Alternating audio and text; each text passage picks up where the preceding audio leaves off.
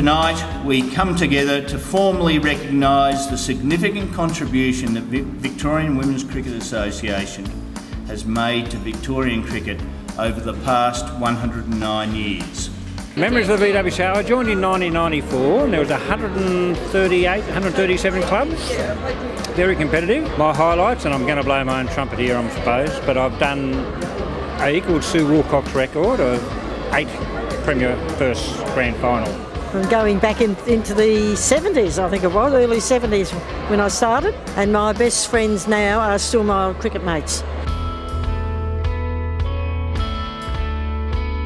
Very fond memories, particularly of the people who are involved, cricketers I played with, the administrators who got me involved in that side of things as well, people like Val Stiles, who was an absolute legend, just loads of all very happy memories actually.